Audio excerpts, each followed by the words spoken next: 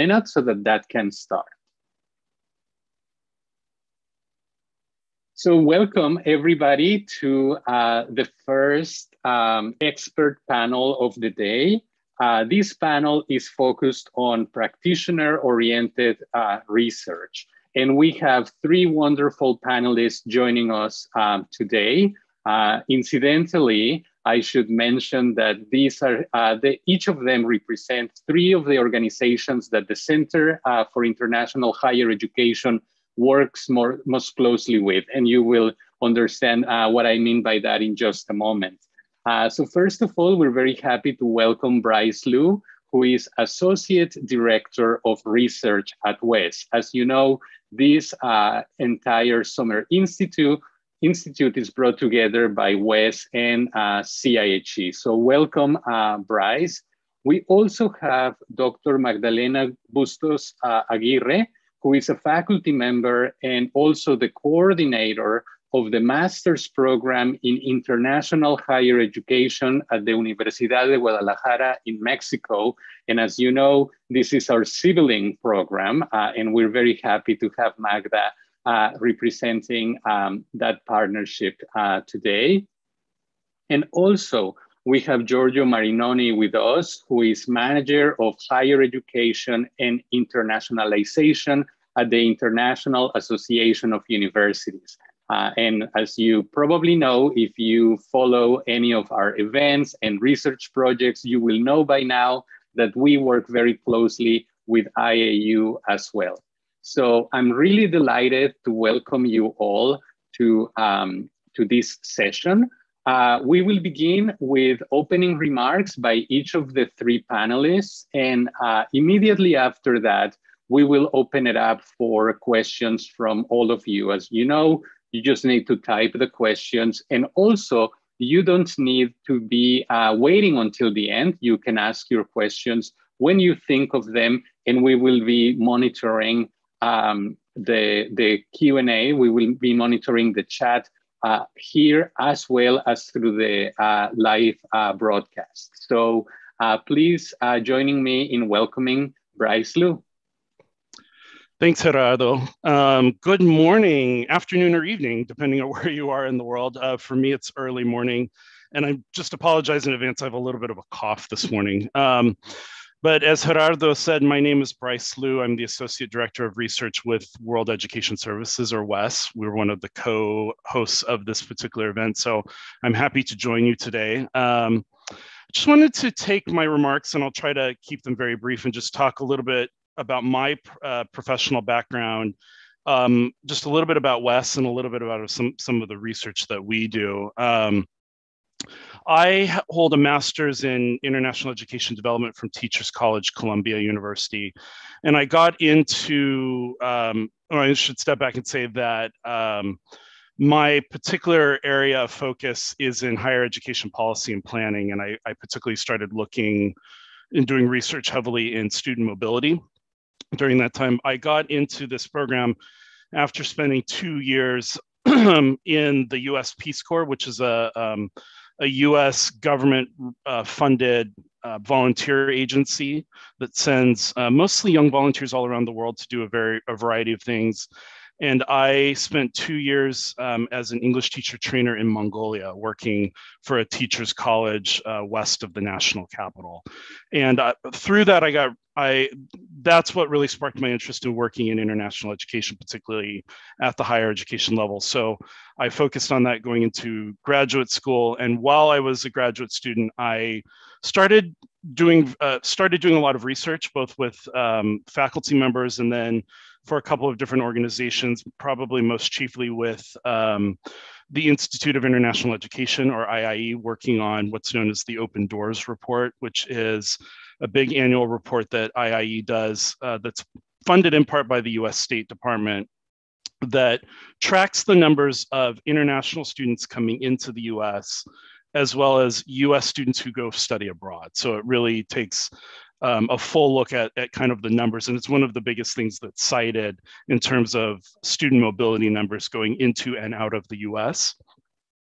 And from that, immediately after I finished my graduate program, I got my job with WES, and I've been with WES for about 6.5 years. I started off as an intern, and I've just kind of progressed my way up through the organization, and it's been a great organization for me to work with. WES, just a little bit about WES itself. We are based in the US and Canada. Our offices are in New York and Toronto, though obviously the last year and a half or so, we haven't been in the office, but we're kind of scattered all around the US and Canada. We are a nonprofit social enterprise, and a social enterprise is an organization that has a very specific social mission. Our organization has a way that we wish to kind of make an impact on the world, but we are financially self-sustaining. We have our own revenue stream through our credential evaluation services, which I'll talk about in a second. And as a result, we don't rely on donations, grants, anything like that. We have purely our own revenue stream that comes in that funds our social mission activities. And a social mission also kind of makes use of a lot of business practices to really advance that social mission. The mission of our organization really is to help anyone who is educated outside of the US and Canada make use of that education as well as their experience and skills within the US and Canada. So we do that primarily through credential evaluation services. A credential evaluation is an assessment of somebody's qualifications from another country, where we're able to authenticate it, say this is an authenticated document, a verifiable document, and we're able to then say, here's the equivalency of this particular qualification in a US or a Canadian context. And that individual then can use it for a variety of purposes in either country. In the US, it's predominantly international students, so it's predominantly used for admission to college or university. In Canada, it's predominantly for immigrants. Canada has a really robust skilled immigration program, the biggest one of which is known as Express Entry. And we are one of the main providers for the Canadian federal government and as part of the Express Entry process, as well as through a couple of other immigration programs to Canada, individuals are required to have their credentials assessed as part of that program. It's a points-based system. It's also used for things such as licensure certification in certain fields, engineering, medical fields, that type of thing, as well as for employment. But in addition to that, our social mission activities include the Global Talent Bridge, which works with immigrant serving organizations, refugee serving organizations to help those individuals who are highly skilled become integrated into the US and Canada. We even have our own philanthropic fund known as the West Marion Massafa Fund, where we provide grants out to organizations working with refugees, immigrants, and international students. And then we also provide a lot of resources, particularly to those working in higher education, as well as immigrant serving organizations in the US and Canada. In terms of the research that we do, it's really changed a lot over time. When I first started, our main focus was in what's known as international enrollment management, which is really the recruitment and admission of international students, specifically in our case into US colleges and universities, but it's really diversified over time as the organization's needs have really grown and changed. And really our work now is it's kind of all over. There's really 4 streams of it. One is kind of business needs, which is kind of a newer thing for us. So a lot more work just on what are the business needs of the organization, which is less what I work in. I tend to work in the other 3 streams, which are social impact research. So really assessing what is WES's social impact in the areas where it works. So specifically in immigration and international higher education, as well as external research that's meant to help the field grow. Particularly, we focus on international higher education in the US and specifically in the area of student mobility. So we've done a lot of work on international student experience in the US. We're able to survey and gain access through our credential evaluation application pool. We've done work on kind of the career outcomes of international students, as well as the career services that universities and colleges in the US provide to international students. Another area where I've done a lot of work is WES's work with refugees. In 2015, when the refugee crisis was hitting Europe, kind of in tandem with the Syrian crisis, we, as well as there was an election in Canada that brought in a new government that said, we want to resettle in tens of thousands of Syrian refugees. We began doing a lot of research on how can we help in that. And we specifically looked at credential evaluation for refugees who lose access to a lot of the documents they have, or we can't access the university for them to send over the documents. So how can we help these particular individuals? And we put together some best practices from around the world, particularly from Europe and North America, about how to kind of reconstruct somebody's educational background based on partial documents, copies of things, and so forth. And that really initiated a pilot project in Canada with Syrian refugees, and that scaled up to eventually to a program we have now known as the WES-CIHE program, where we're able to provide credential evaluation services, often for free, to refugees who don't have access to their full documents. So that's just a little bit of a sample of some of the work we've done. I'm happy to talk more about that as we go along, but at this point, I think I will turn it back over to Gerardo. So thank you very much. Thank you, Bryce, for that overview. And now we're going to turn it over to Magda Bustos. Please, Magda. Thank you, Gerardo. Nice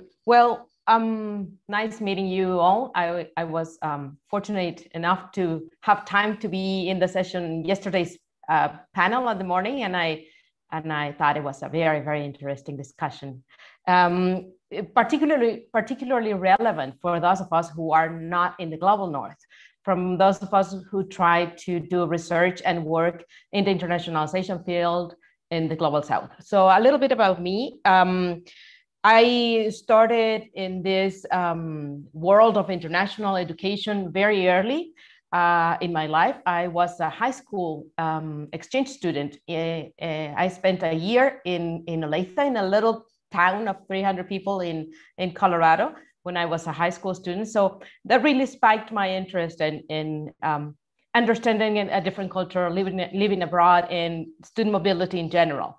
So that really marked my career, my life in general. So it's not, I can say I'm a product of international education in that sense. So after that, I started working in the internationalization office of a private university. Like 10 years after, I returned from my mobility experience and as a high school student in a private university here in Guadalajara, where I'm based. And a few years later, I moved to the University of Guadalajara as a public big university in the western side of the country. And I moved in to work at the international office per se. Among my responsibilities were handling all the mobility programs for the university. It's a huge university with more than 200,000 students. So it's major in terms of numbers. And in 2013, I decided to start a PhD because I found out a program that had a research line on internationalization, which was quite new for us in Mexico, and the University of Guadalajara. It's actually the only program that has a specific research line on internationalization. It's a PhD, a doctoral degree in higher education management. I finished in 2017, and at the same time, because of my experience in international education, my practitioner experience, I was invited to this dual degree project where it was, in the basis, it was forming back in 2017, and I started working on the project and developed the program, and I was asked to coordinate it once it was approved, and all the bureaucratic process, which in the public universities in Mexico, it's big, as some of you might know. And since then, I've been the coordinator of the program, and I've been very, very lucky to see the program start and grow and tutor and mentor some of the students. So it's been a very, very nice ride. And in terms of that, I keep working with doing research. I'm a faculty member of the university now. I started as an administrative back in 2005. And then in 2014, I applied for a position, and I was granted a position and became a full faculty, an associate professor. That's the title, but it's a permanent faculty number with a tenure track professor. And so my own research is in terms of internationalization.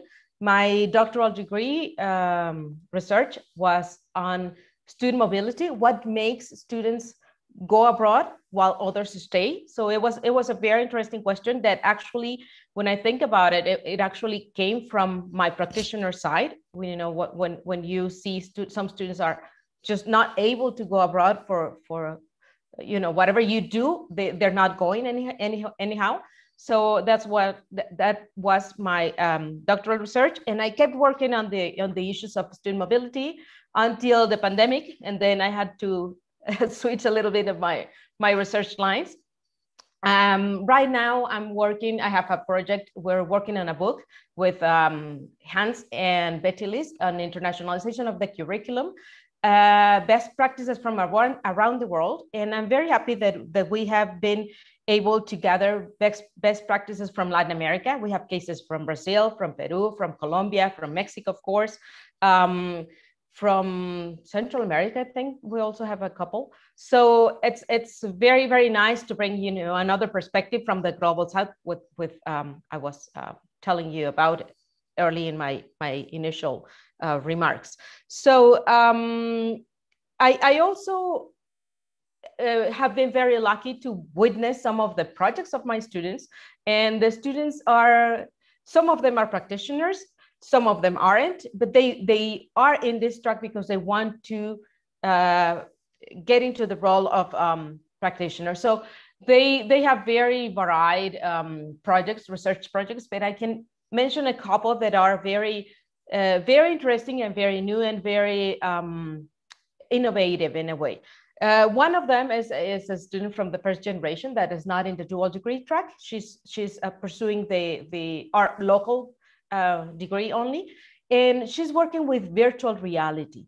And that was, you know, she started her project in 2018. So that was way before the pandemic and all this boom of technology, getting technology into the classroom. So this particular student is working on how she's ready to present her dissertation, but she worked on how the use of virtual reality could enhance internationalization of the curriculum and internationalization at home through these experiences of intercultural communication, intercultural experience, and so on. So that's a very interesting new avenue that she's exploring for internationalization of the curriculum. And another one that I would like to highlight because it's pertinent also for this moment of time is one of our students that has just graduated. He was a dual degree student, and he worked on how to use movies and documentaries for developing intercultural and international perspectives for students. So that's you know, another interesting area for developing global competences in a different way and getting into this idea of global education for all that we all aim at. So I think that's all for me now, and I will let Gerardo get in. Thank you, Magda. Really, I'm just noticing already at this point several connections between both your remarks and Bryce's along the lines of some of the questions that were addressed in previous panels about career trajectories, aspirations. So it's really wonderful to have your experiences as well as Giorgio's, who will be joining us next. Giorgio, please, the floor is yours. Thank you very much, Gerardo. It's a pleasure for me being here with all of you. So thank you for giving me the opportunity to share my own experience and also the experience of International Association of Universities, which I'm representing here as the manager for internationalization and higher education. Just a little bit before to tell you how I got here. So what is my career path in a way that brought me here working at the International Association of Universities, and how I came to work in internationalization and to perform research in internationalization. Myself, academically, I am coming from a completely different field. In fact, I graduated in chemistry, and so I started being a researcher. So the research was already, if you want, in my DNA at the beginning of my career life.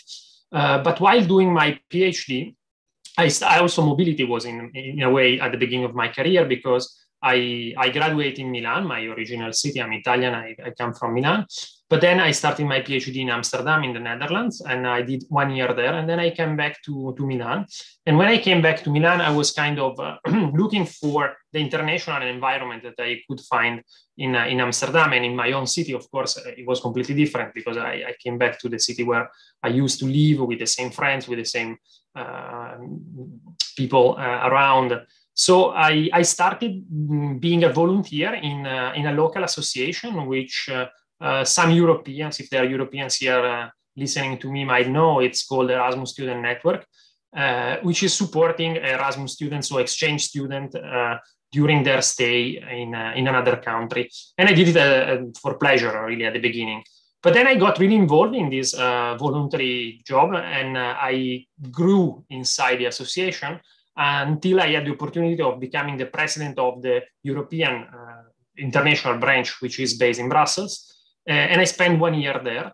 And there I started working really on the field of international mobility and internationalization as a whole. So after a while, I decided, but I really like this field of higher education, and especially internationalization of higher education.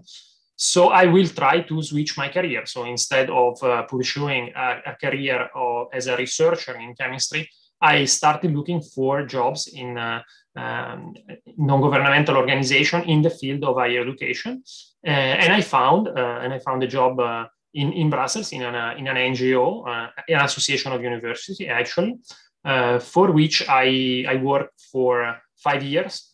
And there I was a project manager, and I was mainly responsible for projects together with the European Commission on policies, development, and reforms at European level, and also in neighboring countries. Again, if there are some Europeans here, they should know about Bologna process and Bologna experts, and also the higher education reform expert for what was called at that time the Tempus project.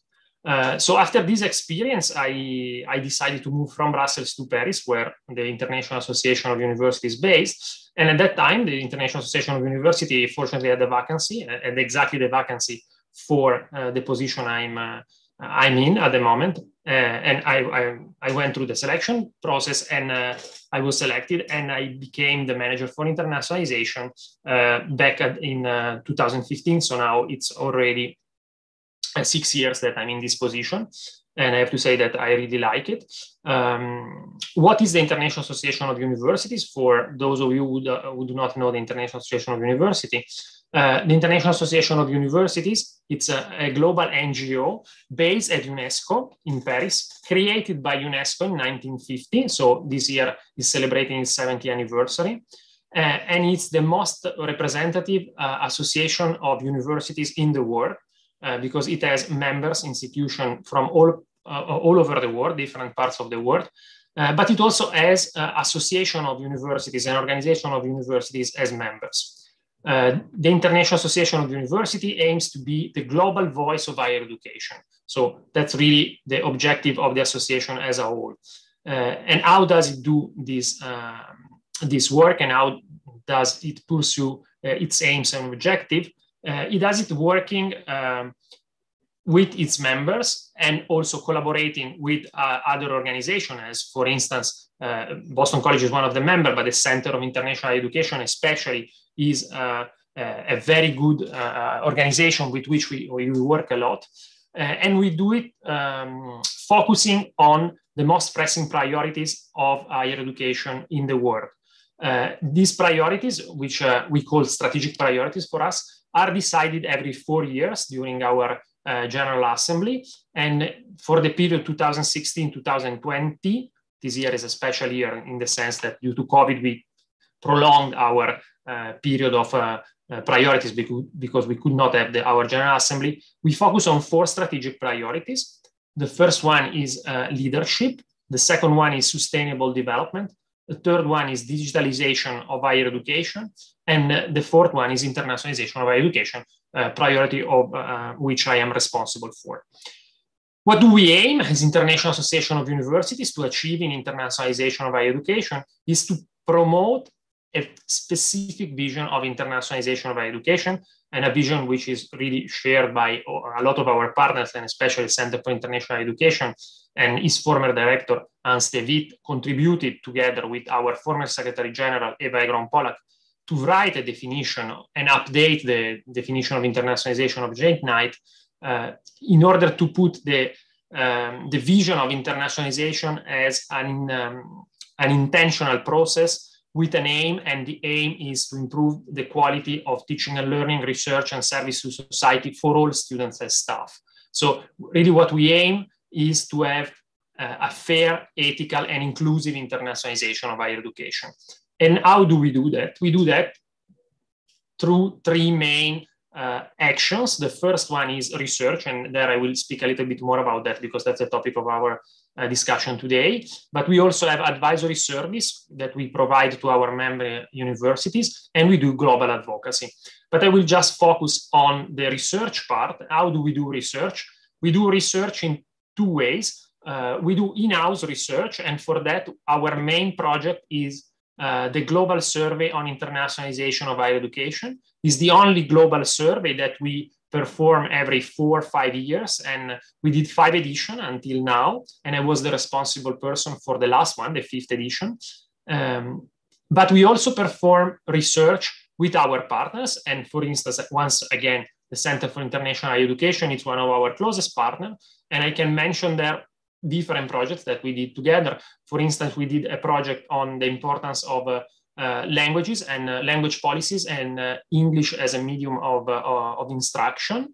And now we are involved with Gerardo also in a project together with the center at the University of Toronto, the WES-CIHE Center, which is a project, 3-year project on the future of internationalization of higher education. How do we do usually our research projects in-house, like our global surveys? We tend to do mainly quantitative analysis, so we do online surveys, but sometimes we also try to collaborate with other organizations who are more specific in research of higher education, and try to add some qualitative analysis, so case studies and good practices from around the world. And finally, in order to complete, because the time is short, just a little mention about what changed this year, because of course you can imagine that the work in internationalization was really impacted all over the world because of COVID-19. And as International Association of Universities, we also reacted to this pandemic. And we decided to perform some research on the impact of COVID-19 on higher education. And as I had experience in research and performing global surveys on internationalization of education, I was also, together with a colleague of mine, responsible for launching this series of global surveys on the impact of COVID-19 on higher education. And we just completed the second global survey, which closed on the 1st of June. And we are now in the process of analyzing this survey. And we will have a 3rd edition, hopefully when the pandemic will be over, as we expect and we all hope very soon. I think that's it for this first intervention. So I give back the floor to Gerardo.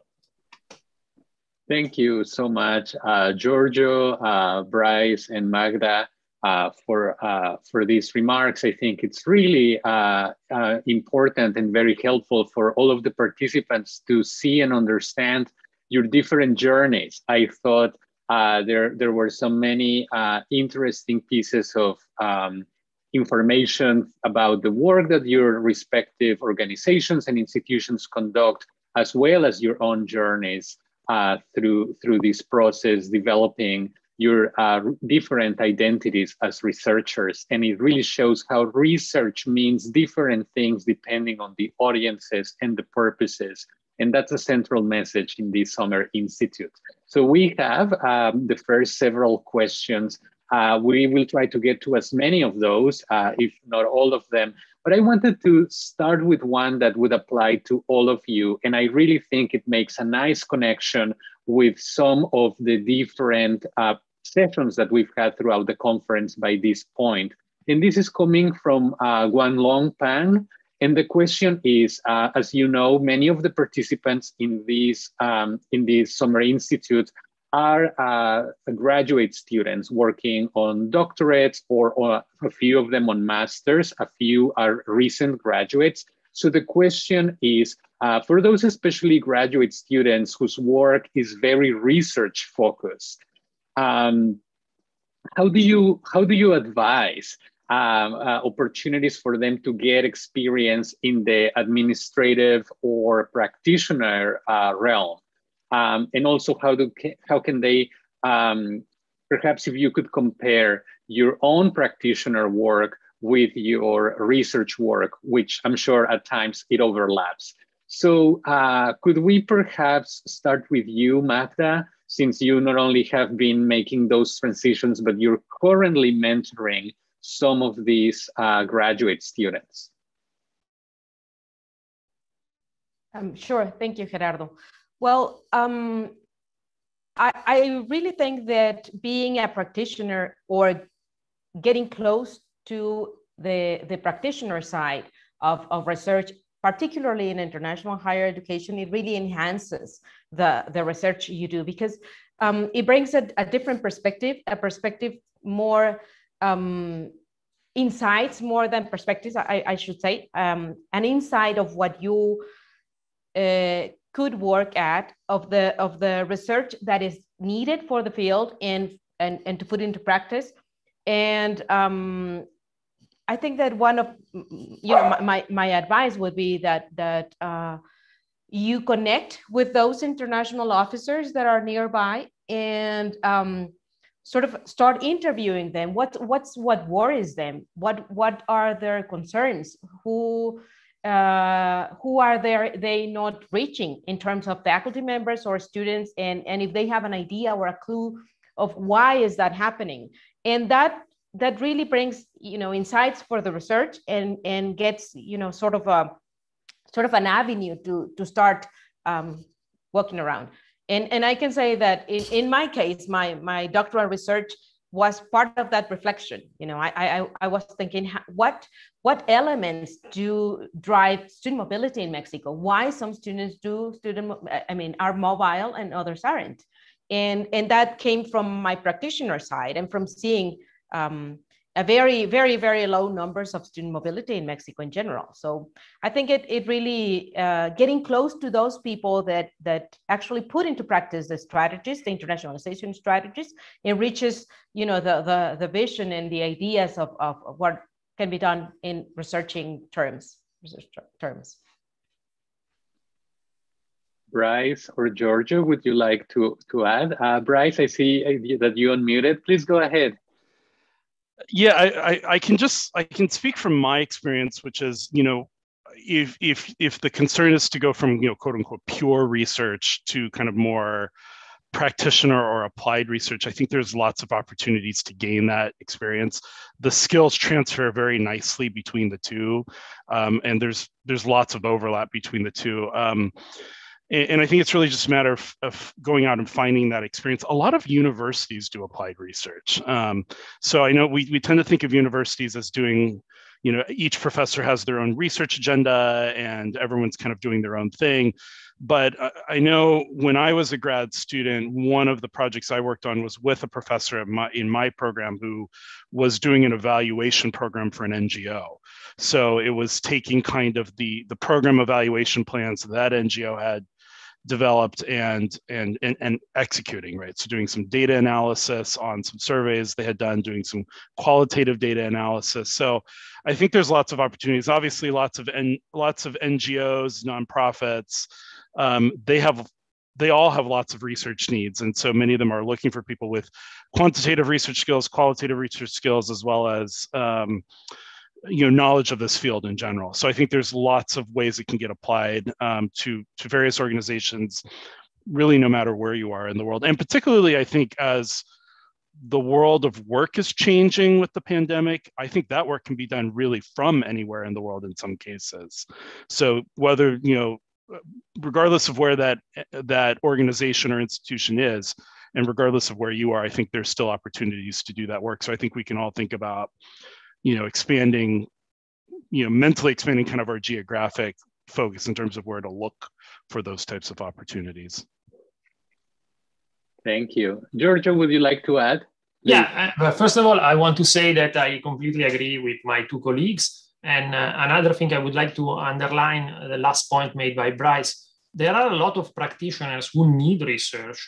And I know a lot of practitioners who are doing research themselves, and they are involving in research because really they need research. So I have in my mind a lot of examples of people who are practitioners, and then they are pursuing a PhD just because in their work they encounter research, and then they, in a way, develop also in that field. But it's also true on the other way around, because as the need for research, and especially in organizations, in NGOs like the one that I'm representing, you really have a lot of research you would like to do, but of course you don't have the resources. So if researchers are coming or are getting in contact, they are more than welcome. And this is a perfect example is the relationship that we have with the Center for International Education, because we have a need for research. And I take a really practical example that we had exactly with CIHE. We had our program of advisory service, which we implemented for many years, but we never evaluated. Why? Because we didn't have the time to do that. But then, thanks to the partnership with the Center for International Education, we had a student who could develop a research project very hands-on on our advisory services. And we created a report, so a research report on the impact of this advisory service. So this is just an example, especially for early research, early career researchers. Internships, short collaboration could really give them an opportunity to work in the field, so experience a bit of even administration in a way, if you want. And on the other end, to the NGO, will give the opportunity of conducting some research that would not be able to do it on its own. Thank you very much to all three. I think this idea of reaching out, but also listening, what are the needs? And if I may just take one of the thoughts that Bryce, that you shared, sort of this idea that there is no real distinction, right? In our field of internationalization, all research should have that application. And I think we ask better and more insightful questions, as Magda had said, when we are attuned to the needs and the realities of those practitioners. So I think we have a lot of opportunities here and new opportunities in the future now that a lot of this can be done remotely. If I may, for a moment, we have a couple of questions actually directed to you, Bryce. So if I could combine those two that I'm seeing in the chat. One of them has to do with whether WES is conducting or has conducted any research about the impact of the pandemic on graduating international students who want to pursue OPT or work in the United States, and if so, whether this would be available, how to get it. So that's the first question coming from Hannah Rapp. So question about OPT research, right? The second question, also for you and your work, has to do with the perceived decline. This is coming from Roger Anderson, the decline in second world language or foreign languages in US universities. Is this something that has been kind of showing up in any research that WES is conducting, or that maybe this question may be of interest for future research? Okay, great. So in terms of the first question about the impact of the pandemic, we have not done research on graduating international students. So I actually think that's a really great area for anybody to take up who can, because I think the impacts of the pandemic are going to be felt for a long time, particularly in things such as employment of graduates. The research we've done has really been on the front end of higher education, so those coming into it. So we've done some research about international students trying to get into US higher education during the pandemic, which has been challenging. It was kind of compounded by the kind of political environment in the US and the visa regulations and that type of thing. We've also done on the Canada side, because most of the people we work with on the Canada side are immigrants. We have looked a little bit also at immigration into Canada and the impacts of COVID-19 on that. But I think if anyone wants to take up the back end, so to speak, of people graduating out of universities, I think that's a really great area to look at. We, in terms of foreign languages in US universities, we unfortunately have not done really any research in that. I know just from, I just know that there has been a decline of some of those types of programs, but I don't have any research myself to really add to that, unfortunately. Thank you. Very helpful, and it's very important that we get to these different questions. I think the next question coming from Becky Bergman really invites us all, and I would love responses from all three of you, if you're willing to do that, to really look at the future of internationalization in higher education, particularly in relation to whether you think there will be an increase in distance learning, and I would characterize this distance learning for internationalization. There has been a lot of talk about virtual exchanges, COIL, and many even remote and international internships and so on, right? So I would put that as a big umbrella term. Post-pandemic, in relation, of course, to physical mobility. So I guess what we're asking you here is to maybe using your contacts, your experiences. It's really wonderful that all three of you are physically located in 3 different countries, which is also helpful to shape your perspectives. But where do you see this ratio, right, between distance experiences and physical mobility going forward? And of course, that doesn't have to be like only one answer. Maybe you can think about how this would change as the recovery also moves at different paces. If we may, could we start with you this time, Giorgio? Yes, sure. So the first question, in a way, is easy to answer. The second question, we would need another event of 1 hour, and maybe would not even be enough. But let me try to reply to both of them anyway. Do we think about an increase in distance learning for internationalization, as Gerardo said, virtual exchanges and COIL? Yes, definitely. That will be something that will remain after the pandemic. It's something that has developed during the pandemic, and universities and students realize that it's something effective that works. Will that replace completely physical mobility? No.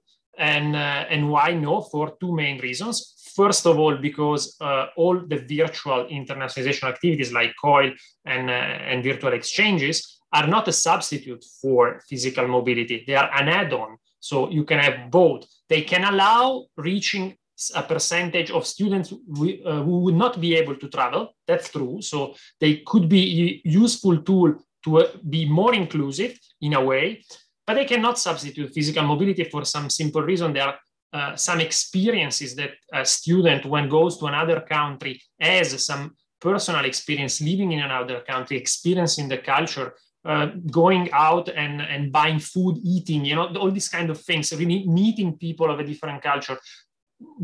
That's not something you can completely replace. This is one reason. And second reason, there is no willingness. There is no willingness neither from the side of higher education institutions, nor from the side of students to completely move to virtual. And we see it even now. People are tired of living in a virtual world. People are human beings. They need physical contact. They want to experience the real world. The students want to leave. They want to go to another country. And universities, they want the student in for a lot of different reasons that I will not go into detail here. But so there is this willingness to go on with the physical mobility. The second question is really complicated, and I want only to mention one thing on how do I see the future of internationalization of higher education. Of course, internationalization, it's a broad term. It goes from student and staff mobility to partnership, research, collaboration. But one thing that we are seeing right now, two things we are seeing right now during the pandemic, is that collaboration is increasing. And I hope that this trend will remain post-pandemic, so that we will go back to a world which will have more collaboration and less competition in the higher education sector. But competition will not go away. It is here to stay. But the second one, which is a worrying trend, and I think that is something that us working in higher education really have to think about, is the increase in inequality. And I speak about increasing inequality because inequality was there already. It's not nothing new. We knew that there was inequality, but the pandemic has increased inequality, and we see that this can really become a real problem. And we should not have the illusion that technology will reduce inequality. Actually, unfortunately, technology alone cannot be the solution for that problem. Actually, it's even bringing more inequality of access, inequality of quality. And this is something that higher education institution and all the people working in internationalization should really focus on in the future, in my opinion. Thank you, Giorgio. It's so exciting knowing that we will continue working together going forward as we try to answer this second big question over the next several years. So thank you for that.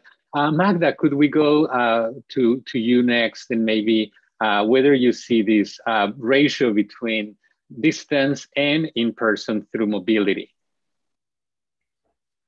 Well, I think that we should be fully aware that, as Giorgio mentioned, there are inequalities, and that it really depends on where you're standing. The place where you're standing. So, for me, in Latin America, if I might say, virtual mobility, virtual exchanges in COIL and all that is very, very interesting, and it has opened a new door, but it's not a door that everyone is able to open. And that I agree. I completely agree with Giorgio. We have problems with access to broadband, access to equipment, access to professors prepared and willing to engage in virtual exchanges and COIL and such a, all these virtual internationalization that from the offices of internationalization makes all the sense. But when you try to translate it into the classroom, it's just, a whole different world with their own struggles. So that's the first one, the first thing I want to mention. And the second one that I'm afraid that the low numbers that we have, I mean, Mexico has a mobility percentage of 1%, less than 1% of Mexican students study abroad. So that number is going to drop lower, even lower in the coming years for two things. One, basically the inequalities and the income gap, and which is going to be widened. And second one, because of the effects of economic problems in the country and in the world. So I'm not very positive that we will, it will take a while to recover these low numbers, even for us to get again to a 1%, which is, one of the lowest percentages in the world. And as Giorgio said, virtual internationalization can never replace physical internationalization, physical contact. So, the risk of losing the little thing that we have is a positive, future for internationalization in Mexico or in Latin America. And in terms of the future of internationalization, one good thing that I think that we will keep and we will very much forget the word, sorry, but very much appreciate, is having this this possibility of keeping, this virtual connections and allowing this new avenue that many universities and countries, especially in the global south, have discovered of doing things online, of the possibility of doing things online. So that's one positive aspect of it. I think it will stay. Although it's not, it's not the panacea, but it will stay, and it will bring interesting opportunities for those who cannot be mobile anyhow. Thank you, Magda. Bryce, is there anything you would like to add? Yeah, I completely agree with both Giorgio and Magda. When you pose the question, Gerardo, my thought was it's probably going to kind of ebb and flow, and it's going to really just depend. I know that's not a particularly satisfactory answer, but I think, as Magda pointed out, as depending on kind of what's happening globally and in specific places, the number of students who are able to go abroad will just, we see it happen over time. It'll change, right? And I suppose as actual student mobility decreases, you may see an uptick in people who are doing things more virtually, but I think it's just going to kind of depend. But the other thing I think about in all of this is just, it kind of depends on how much the universities really invest in doing this. One thing I think about, coming from the point of view of WES, is, because a lot of international students study abroad for the purposes of employability. Will the employers accept a degree that's done completely virtually in another?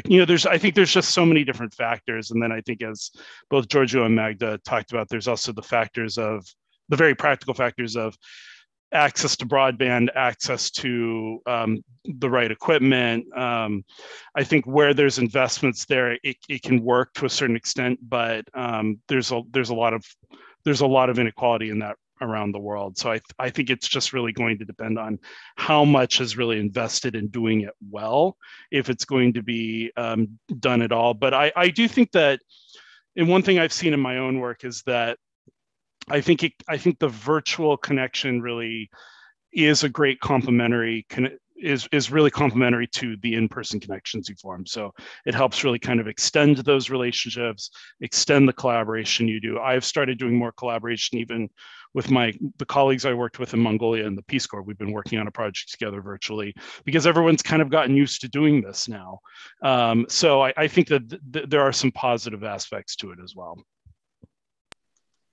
So, of course, we are quickly running out of time. So what I would propose is, why don't I take this last question and we can pose it as, let's say, almost like a closing round, and we can go in the order of the program, starting with Bryce, followed by Magda, and then concluding with Giorgio.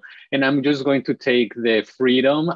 Gian Hernandez has presented this question. I'm just going to slightly rephrase it. And the question is going to be, where do you see a critical dimension in the work that you currently are doing or that you plan to do, right? Because this is a panel on practitioner perspectives, or those who conduct research on practice. Where do you see then the critical perspective in the research that you conduct? If we could start with you, Bryce.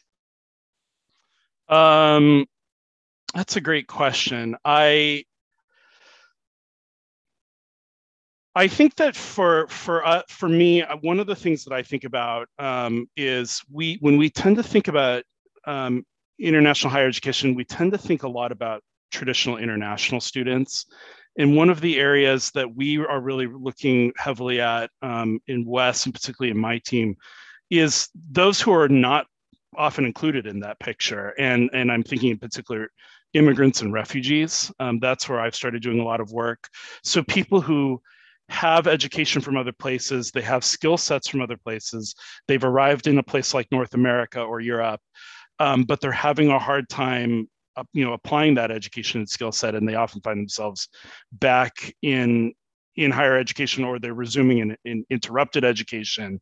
And I think that that's a group of people that we want to think a little bit more about too, I think in the context of international higher education and internationalization. Thank you. Magda?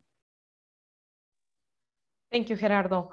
Well, in terms of my own research, I think that the critical perspective is how to include those who are not present, who are not related, who haven't been able to receive the benefits of internationalization.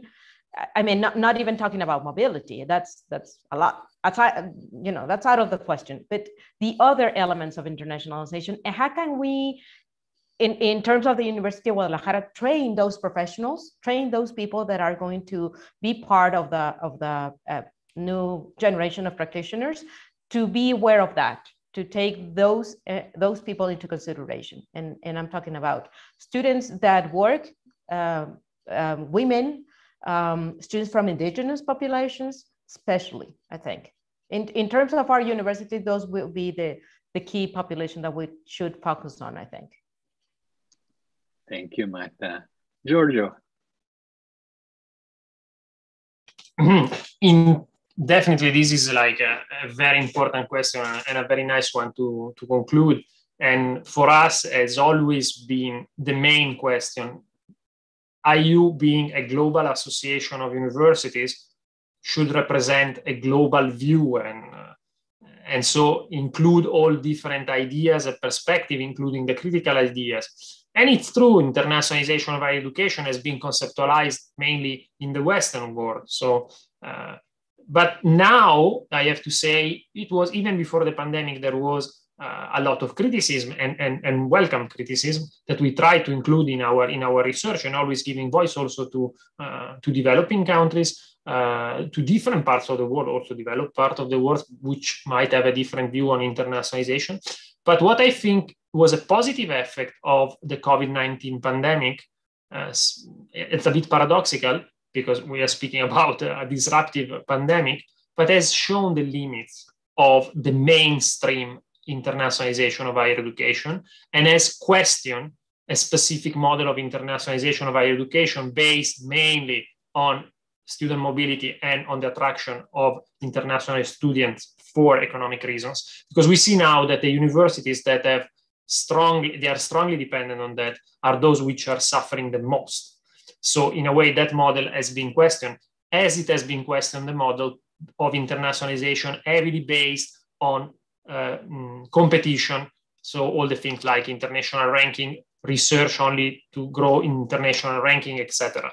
And we see that global challenges like COVID-19 cannot be solved only with competition and with national or local initiatives, but we really need cooperation at the global level. So what is the challenge for us in our own research work and our work as a whole is really to try to include all this perspective. And it's more difficult than it's easy to say right now, because you need to reach out, and the less privileged groups, they have ideas, they have their own visions, but it's not always so easy to bring them in the discourse and to work together with them. So this is our role as a global association of universities. We try to do it, and we have to also be self-critical. We have to do it better also in the future. Thank you to all three of our panelists. Thank you, Bryce, Magda, and Giorgio. Your perspectives have been so important, and we are so grateful both for your participation in this panel, but also for the sustained collaboration that each of your organizations have with the Center for International Higher Education. Thank you, all three of you. Before we